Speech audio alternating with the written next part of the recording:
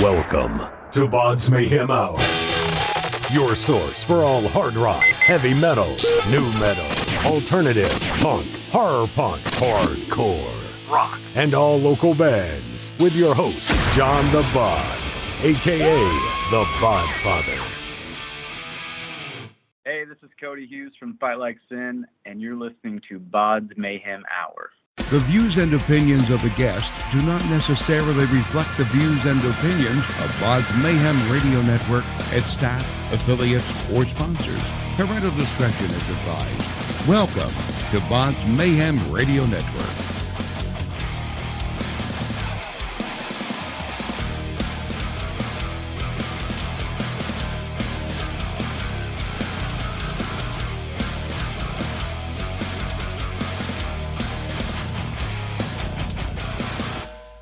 Hey everybody, welcome to BODS Mayhem Hour. I'm your host, John the Bod, a.k.a. the Bod Father, and as always, I'm bringing you guys awesome interviews. And today it's an honor and a privilege to have Mr. Cody Hughes. He's the vocalist and guitarist of Fight Like Sin. Fight Like Sin hail from Indiana, and they have released their new single, Caught in the Fall, off their current album, Identity, which is out now. So we're going to be talking to Cody about all that stuff. So, Cody, how's it going, my man? Great, man. Thanks for having me. No problem whatsoever. No problem. So how's it been working with Curtain Call Records so far for you guys? Yeah, Curtain Call's been great. They're just helping us get our music out to a lot of, new listeners, and we're getting new fans and getting some more attention. So they've been doing a great job. So thanks to Angela and John and Gigi over there. Those guys have been great.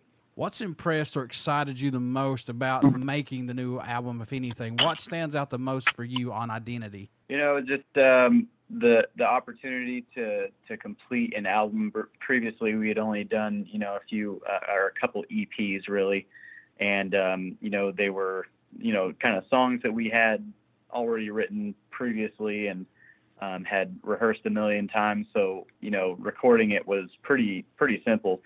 When we went into Identity, I think we might have had one song written for it, and then the rest was done, kind of on the fly in the studio. It was just a different experience for us to write in that manner and, not really know what we were getting into at the beginning of the process. But, we just try to continue to evolve our sound and, hope that people dig it. So any of these songs that are on this album, are they any that came from any of the EPs over to this possibly, or are these all new stuff? No, it's all new stuff. Fight Like Sin has released a single for Caught in the Fall. Was it hard to choose between the current set of songs on this album, which one would be the first single, let alone a video for you guys?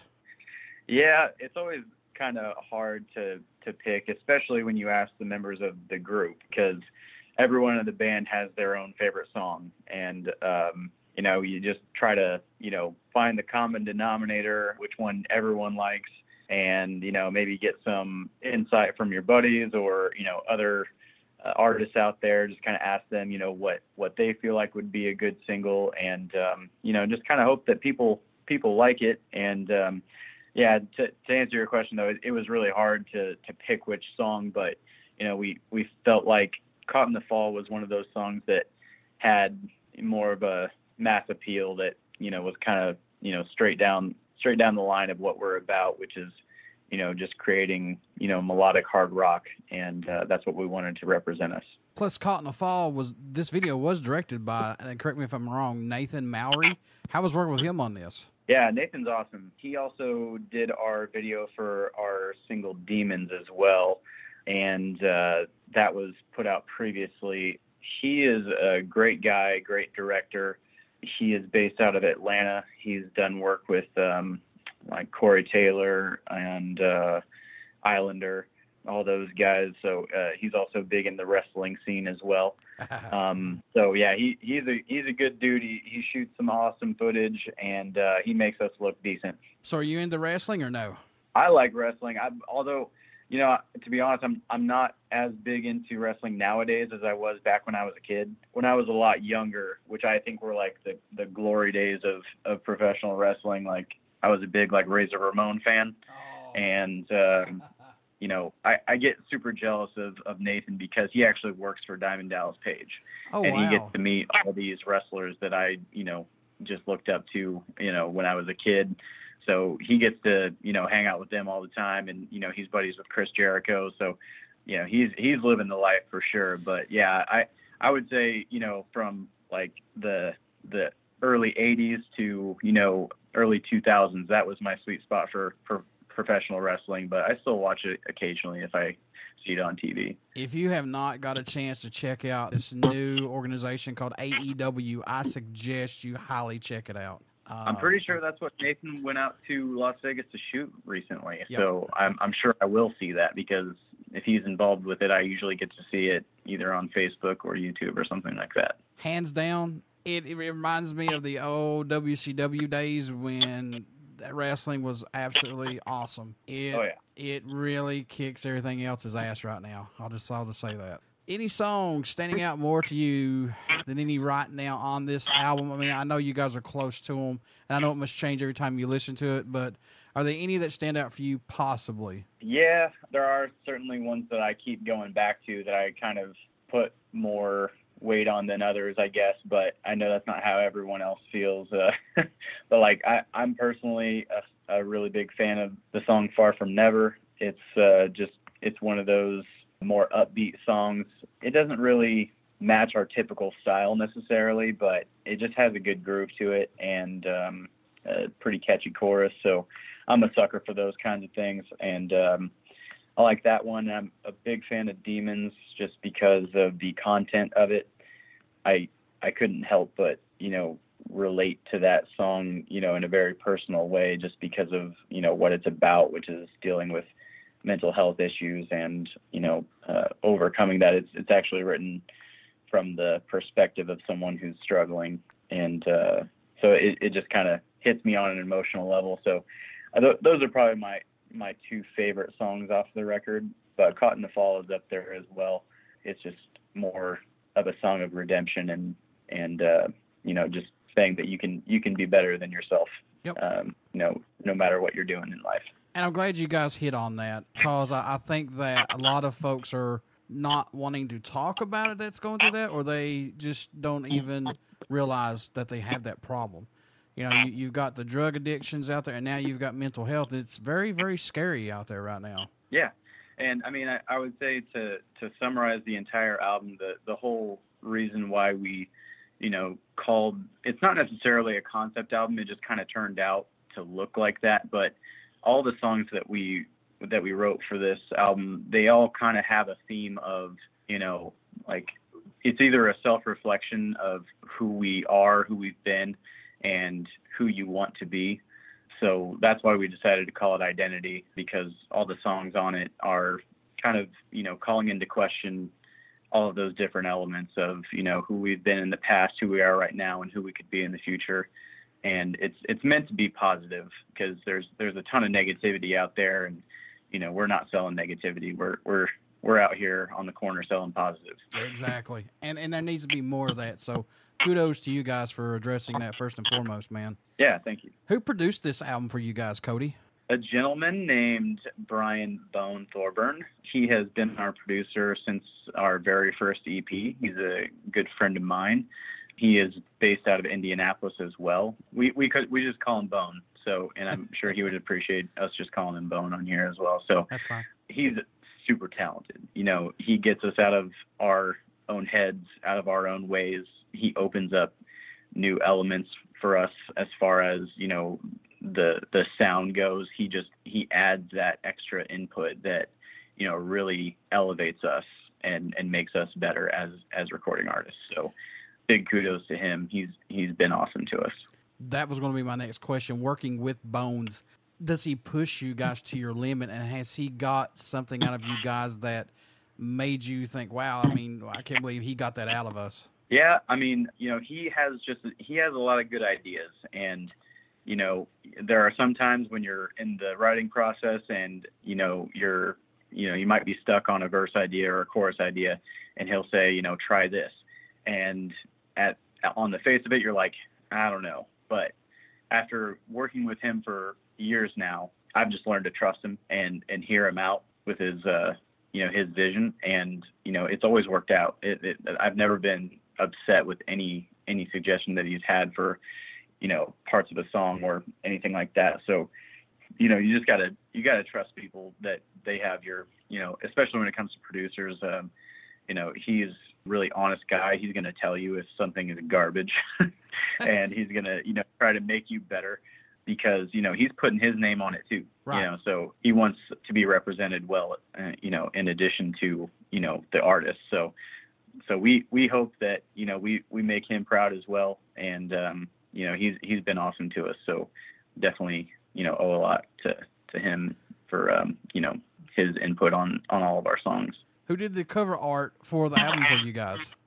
That is a gentleman named Preston Barnhart, and he's out of Lafayette, Indiana. We've used him for a lot of our merch designs in the past. And, I went to him asking for help with the cover art because previously it's just been on me to do it. I'm a very amateur graphic design.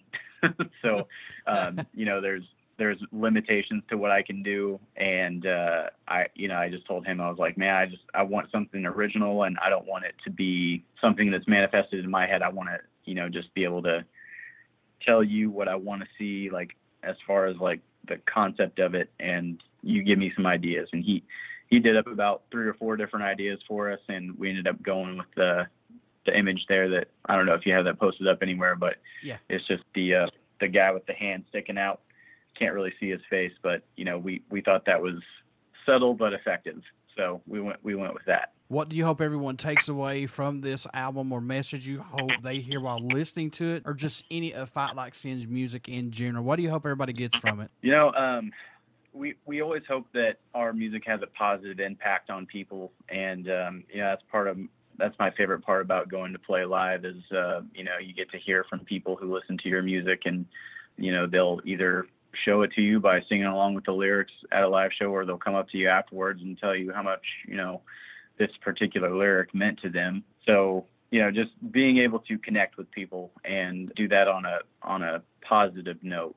And, and maybe if you can inspire just one person, that's enough for me to justify why we do what we do. So that's kind of the best part about, being in this band. And I mean, it's a creative outlet, but you also get the chance to connect with someone and maybe just make their day better just because, you wanted to write about something that is also affecting them in their lives.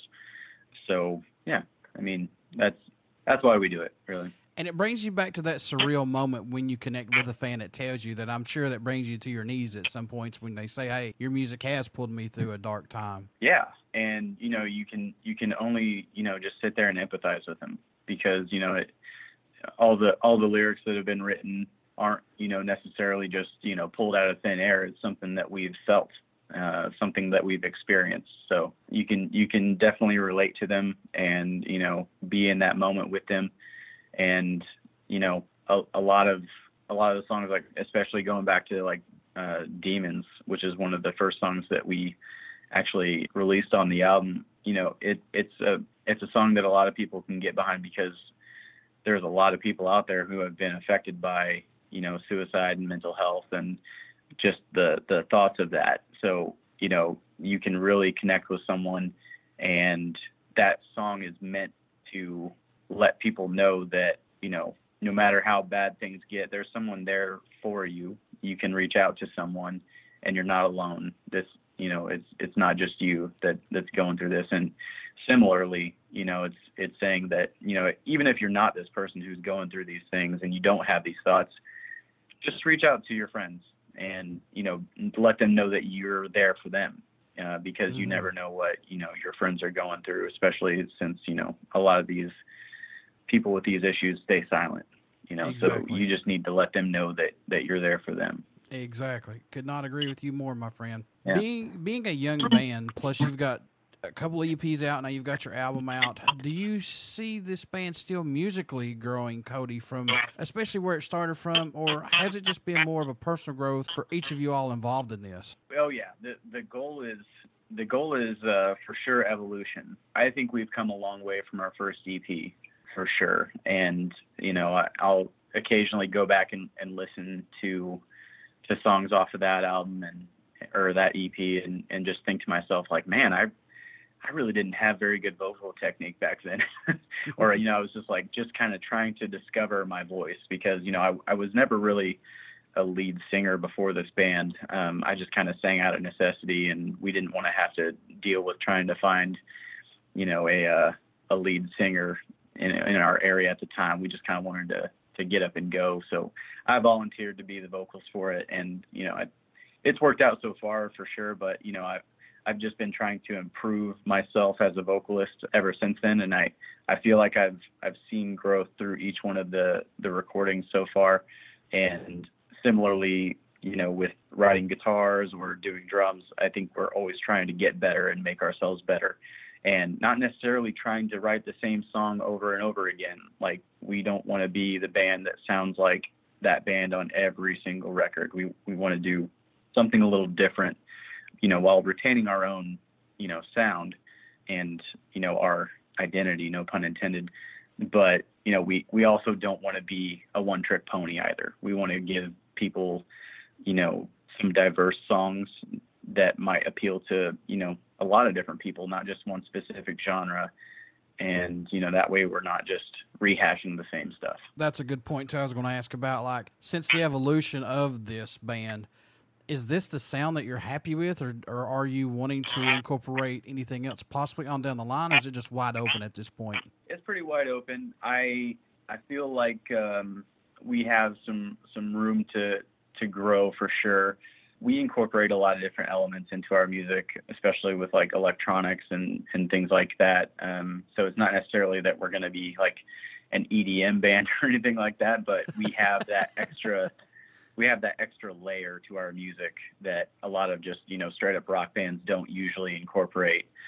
But, we're constantly, inspired by, a lot of the new music that's out there. So, there's really no telling where we could go with it because, we all have really different personal choices with our music selection that we've all come with in this, in this band. Everyone listens to different styles of music when we're not playing together in Fight Like Sin. So, we can, borrow from influences from our past and incorporate that vibe into new music as well.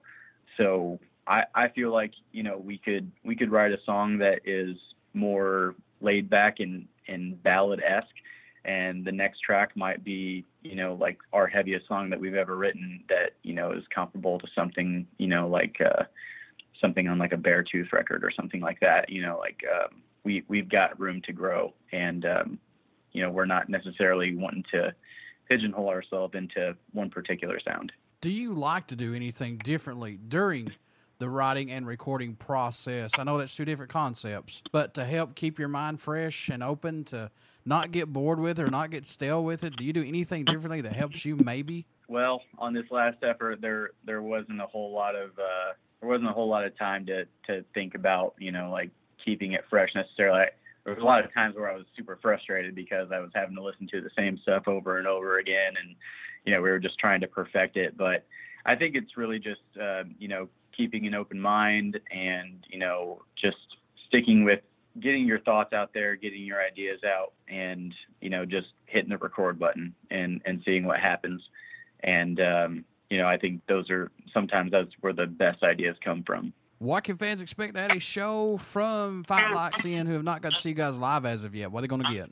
You can expect an entertaining rock show that has some, really heartfelt lyrics. I try to look people in the eye when I sing because I mean what I say. And, we can definitely hang out before the show, after the show. The whole point is to, deliver an experience to our fans, and we want to get to know everyone that, bothers to get to know us. So we love and appreciate everyone that, supports us. So can't thank them enough for that. So getting to play for our fans is one of our biggest joys. We're living in the digital era of recording albums to get music out quicker. And plus, we got social media now to reach out to more fans who have not got to hear you guys as of yet. Do you like this that we're in now, to get albums out quicker, plus to reach out to more folks with social media? Yeah, it's definitely an interesting time. I kind of grew up playing in a band when I was about 16 years old, and I think that's around the time when I made my first recording. And at the time, the method for getting new fans was you would take about 50 copies of your burned demo on a recordable disc. Yep.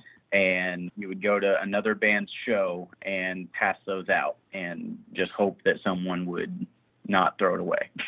Yeah. Or Yeah. decide to listen to it, and then, come to your show. There was a lot more like physical networking involved with that method. And social media has definitely made it a lot easier.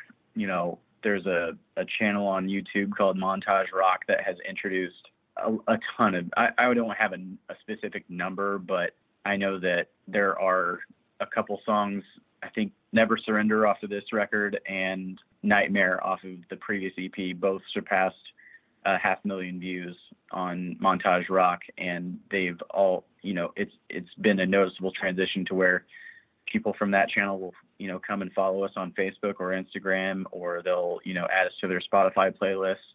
So I cannot say much in regards to like any sort of harsh words to social media, because it's introduced a lot of fans to us. And, it's just kind of mind blowing when I'm packaging up a t-shirt and CD and sending it to France or Australia or something like that. Like, I can't believe people from Australia listen to my music, so yeah, I'm a big fan of social media and, people, spreading the word.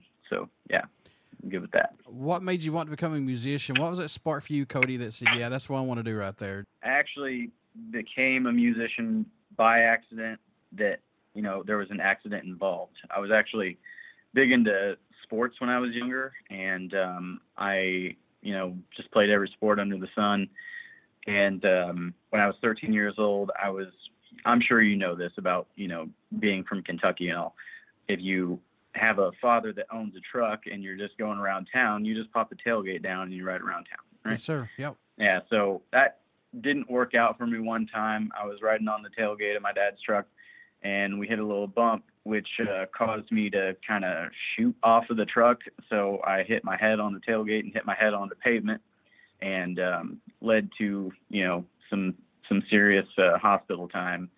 And needless to say, I couldn't play sports anymore.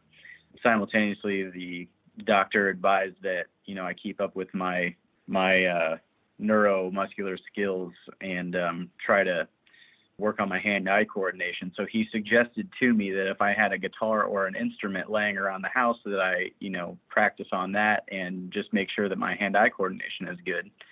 And I asked my mom if we had anything like that, and she said, actually, you've got two uncles that play guitar. And I was like, oh, no kidding. So I ended up borrowing a bass from my uncle, and I could just play it. I didn't really have any sort of lessons or anything like that. I just remember popping in Green Day's Dookie album and just listening by ear and trying to match the notes, and I could just kind of play bass. And then I discovered that I could play guitar, and that's kind of where I went from there. I just put all my time and effort while I was healing into learning how to play guitar. And, I just found a lot of relief in that, and inspiration in writing music. So I'd always been a fan of music, but being a musician, obviously took that to another level. That sucks, man. I definitely apologize about that. But still, you've got to do something very, very special that I would love to do, but I can't do shit with. Well, I was going to say, I was like, don't apologize, man. It's kind of the coolest thing that's ever happened to me, so I'm not sad that it happened. It led me down a very, very fulfilling path. But, you mentioned Green Day's Dookie. What a fucking awesome album that is. Oh, not a bad song on it. Exactly. And that's also something that I try to incorporate into our methodology for recording. That album kind of inspires me, along with there's an album by Seven Dust called Seasons. Those are two albums where it's just like, man, there's not one song on here that is just okay. They're all great songs. And that's kind of what I've tried to bring into Fight Like Sin, is like, I want every one of these songs to be capable of being, like on the radio or, in someone's playlist because they think it's an absolute banger. You know what I mean? So we don't like B-sides or just, filler songs or anything like that. We don't want to write anything that we wouldn't want to have represent us as a band. So if that was the one song that they heard from us, would they come away impressed? So that's always what we're thinking about when we write. I know you mentioned Australia, but is there a country that stands out or even shocks you that Fight Like Sin gets support from, or your music even gets played in that area? Yeah, for sure. I think I actually just saw this. I think it's Germany, maybe. Yeah, Germany is our second most popular country outside of the U.S.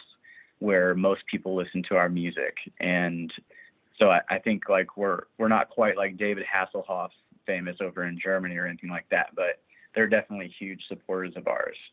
So, you know, if we ever got to be lucky enough to do an international tour, Germany would for sure be on that list. Is there a band on the bucket list that you would like to tour with, or maybe do an old school album split with possibly? I know you've got to have that one band, man. Well, everyone in the band is huge fans of Seven Dust. I know that we've hung out with those guys multiple times. We'd love to do a show with them more, a tour with them more, like you said, like a record split with them. We don't necessarily like mimic their sound, but, you know, like Clint Lowry was a huge inspiration for me as a guitarist, just to be able to come up with those like really low tune, nasty guitar riffs that are just, you know, super bouncy and rhythmic and, you know, just kind of make you want to, you know, chug along to the beat and, you know, breaks your neck kind of riffs. I love that kind of stuff. So I think if I had to speak for everyone in the band, I would say Seven Dust would be that band for us. Folks, you want to get out and pick up Fight Like Sin's new album, Identity. It's out right now. Plus, get out and check out their new single, Caught in the Fall. You want to pick all this up and give this band a fair chance. So, Cody, my man, how can folks stay in touch with you guys, buy some merchandise, tour dates, all that good stuff? How can they do that? All you got to do is go to fightlikesyn.com, and if you sign up for our mailing list, you'll get 3 songs absolutely free. We'll send them right out to you.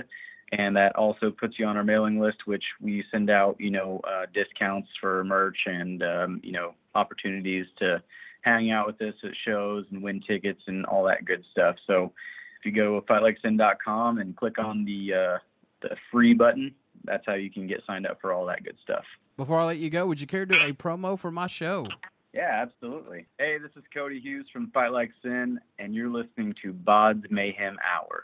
Everybody stick around. We got some great stuff coming up, and you only hear these interviews right here on BODS Mayhem Hour and BODS Mayhem Radio Network. Please get out and check out our Facebook page. It has our YouTube link plus our podcast link, also soon our Twitch link, and get out and check out Fight Like Sin. Pick up their new album, Identity. You won't be disappointed in this band. Like I said, give them a fair chance, folks. You may find another diamond in the rough. So, Cody, thank you for the interview, and I wish you guys the best of luck, man. Thank you so much for having me on.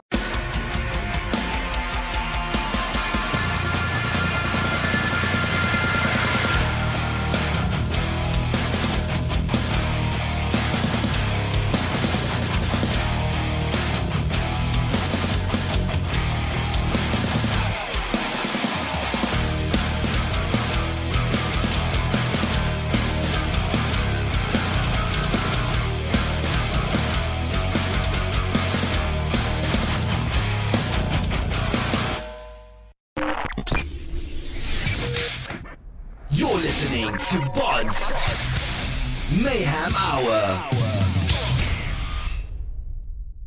Follow us on Facebook, Twitter, and Instagram.